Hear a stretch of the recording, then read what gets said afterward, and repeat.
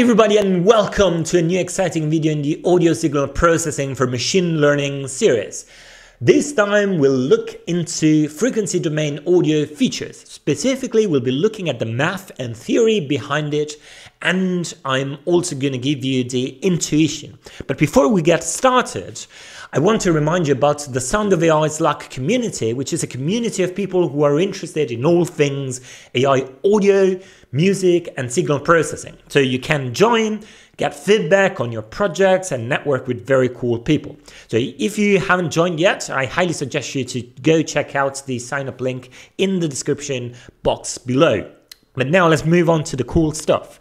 So in the last couple of videos, we looked into mouth-frequency substrate coefficients, or MFCCs, and now it's time to move on to frequency domain audio features. And we can do this because now, if you followed along with the series, we have a deep knowledge of Fourier transform, short-time Fourier transform, and so we know how to move to the frequency domain. Today, we'll be looking into three frequency domain audio features. Specifically, these are the band energy ratio, the spectral centroid, and the bandwidth. I just want to say that there are a lot more frequency domain features, but for today, we'll just be focusing on these ones. Okay, so I just want to remind you about how we can extract frequency domain features. In a nutshell, in a very simplistic way, what we do is we start from the waveform, then we apply a short-time Fourier transform, and so that we get a spectrogram, and then at this point we can compute a feature computation so that we can arrive at a feature. Now, as I said, this is a simplification of the whole process, and I have a whole video that details how to extract audio features in general and frequency domain audio features specifically. So I highly suggest you to go check out that video. Then another thing that is going to be required for this video, if you want to really understand it, is the understanding of short-time Fourier transform and the understanding of what a spectrogram is. Now, once again, I have a bunch of videos on that, so just go check them out in this series. I just want to share a couple of math conventions that we'll be using during the video. So the first one is this MT of n. This will stand for the magnitude of the signal at a given frequency bin n and at a given frame t. And then the other convention that we'll be using is that capital N is equal to the number of frequency bins that we have in the spectrogram. Let's jump to the first audio feature. That's band energy ratio. And this feature provides us information about the relation between the energy in the lower and the higher frequency bands. So we can think of this as a measure of how dominant the lower frequencies are. Let's take a look at the math behind the band energy ratio so that we can understand how it actually works. So as you can see here, we have a formula and there's a fraction. And the fraction is to be expected because we're talking about a ratio of two elements, right? So now let's take a look at each of the items. So here, both in the numerator and denominator, we have the power of the signal at time t and frequency bin n. And this is the power because we're talking about the magnitude of the signal squared, which is the power, as you should know by now. Okay, so the other thing that I want to draw your attention to is this capital F.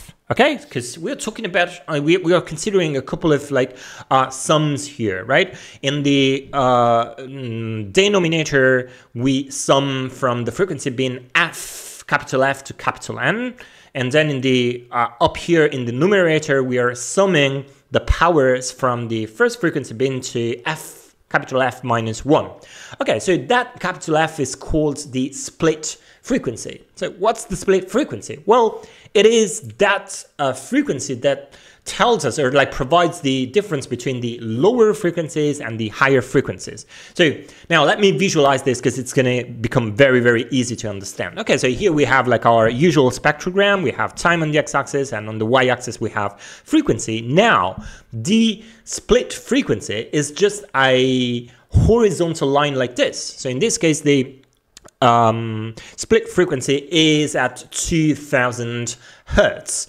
Now, So this is the threshold. Below that frequency, we have lower frequencies, and above that split frequency, we have higher frequencies. Now, this split frequency is completely arbitrary, so you can put it wherever you want, really. But so we can just like move it down here, for example, say around 800 Hertz. But a usual split frequency value is 2000 Hertz. It makes a lot of sense. Okay, so now let's go back to the math here.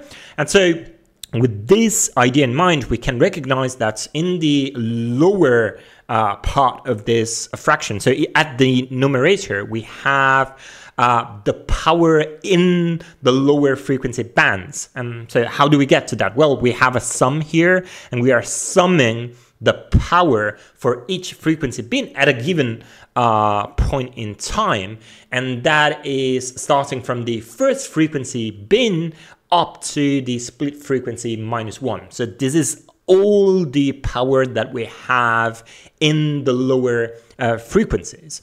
Okay, and at the denominator, we actually have the opposite of that. So we have the power in the higher frequency bands, and we can see that because of the indexes here in the sum.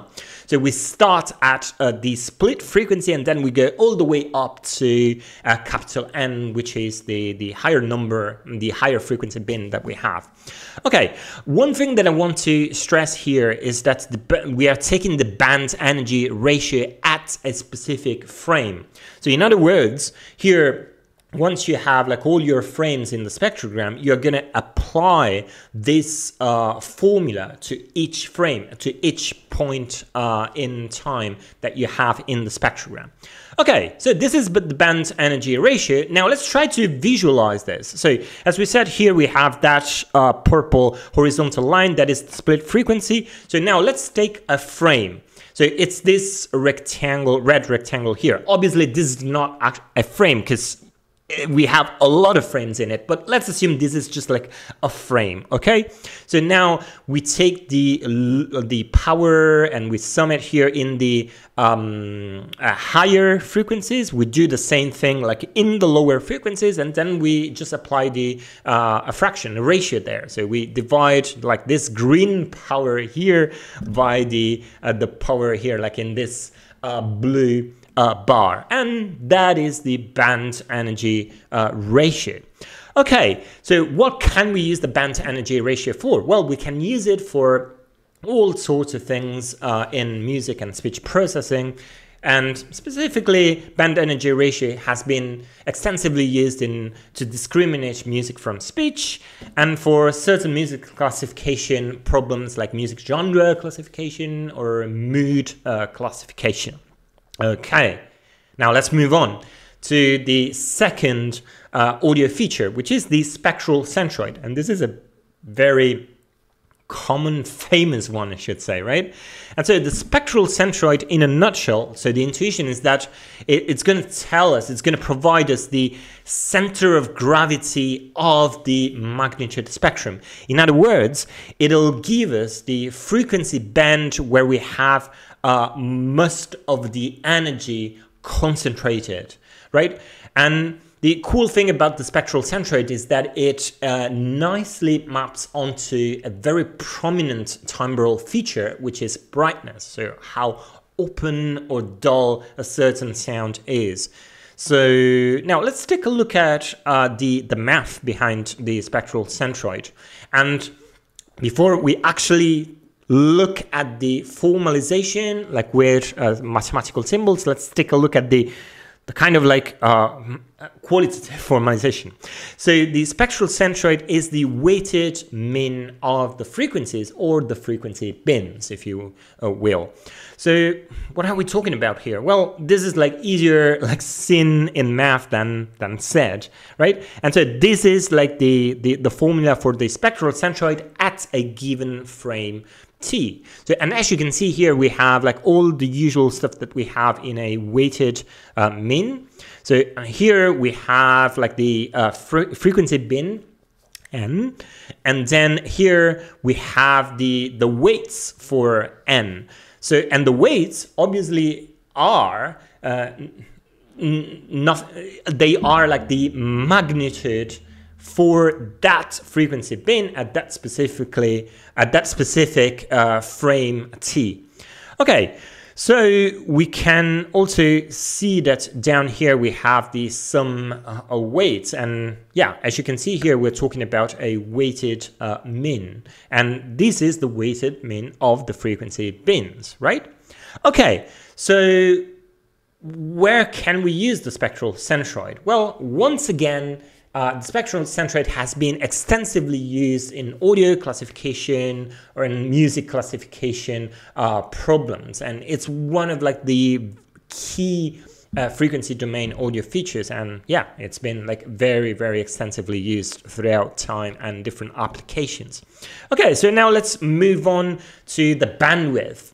So the bandwidth is somewhat related to the spectral centroid, and we can think of the bandwidth as that spectral range which is of interest and it's around the centroid. Or in other words, we can think of the bandwidth as the variance from the spectral centroid. Once again, the bandwidth has a direct relation or a correlation with the perceived timbre. Now let's take a look at the formalization here. So the bandwidth once again is a weighted mean, but this time it's not a weighted mean of the frequencies, but rather a weighted mean of the distances of frequency band from the spectral centroid. Okay, I know this can sound a little bit difficult, complex. So now let's take a look at the math and understand that at the end of the day it's quite simple. So here we have the formula for the bandwidth at a specific frame t, okay? And as you can see, we are once again talking about a weighted min here. So here we have the weights, and the weights, as always, are just like the magnitude for the signal at the specific time t we are analyzing at, and at the frequency band n.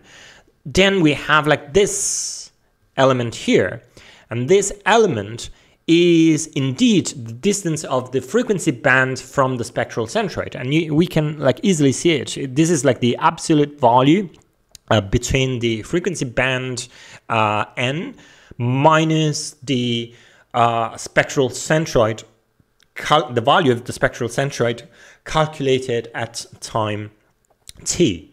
Okay. And down here, once again, we have the sum of weights. And as you can see, this is once again a weighted min. Okay, but now let's try to understand how the bandwidth changes depending on how the energy is distributed across all the different frequency bands. So if the energy is spread across the frequency bands, so it's kind of, it's just like spread, then what happens is that the bandwidth the value for the bandwidth is gonna increase.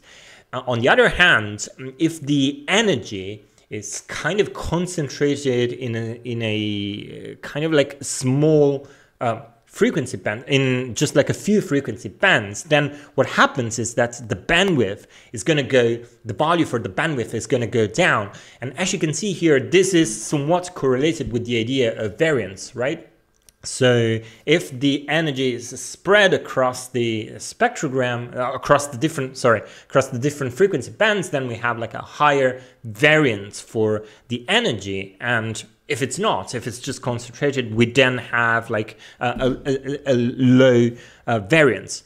And now the bandwidth can also be called spectral spread. So this is just another way of calling bandwidth. And you can now understand why that's the case, right? Because spectral spread is, that idea of like how much the energy is spread across the frequency bands. Okay, so let's take a look at the applications of the bandwidth. Well, bandwidth, just like the band energy ratio, spectral centroid has been extensively used for music processing. For example, in problems like music genre classification or music mood classification. Now, all of these features we've talked about today, as I said, have been used quite a lot during like the traditional machine learning era, right? Where like we were using like knowledge engineering, like for coming up with interesting and significant audio features. And so, yeah, all of these frequency domain audio features have been extensively used like in that period. Now they're a little bit less so because like moving to deep learning applications, well, we tend to use audio features that are more raw-like, like spectrograms, melt spectrograms, or even just waveforms. Okay, so by now you should have a good understanding of this basic frequency domain audio features. As I said, there are way more than this, but now with this idea in mind and with this basic understanding, you can go there and you can easily understand all the other ones that are out there. So what's up next? Well, we talked about the theory behind this frequency domain audio features in this video. Next time, we're going to be implementing one of these audio features from scratch, and that's the band energy ratio, and we use Python for doing that, as we've done throughout this series. And then we're going to be visualizing the band energy ratio for pieces of music in different genres and try to understand if we can tell them apart based only on the band energy ratio. Okay, I hope you enjoyed the video. If that's the case, please remember to leave a like. If you haven't subscribed and you want to watch more videos like this, consider doing so. If you have any questions, as usual, please leave them in the comment section below.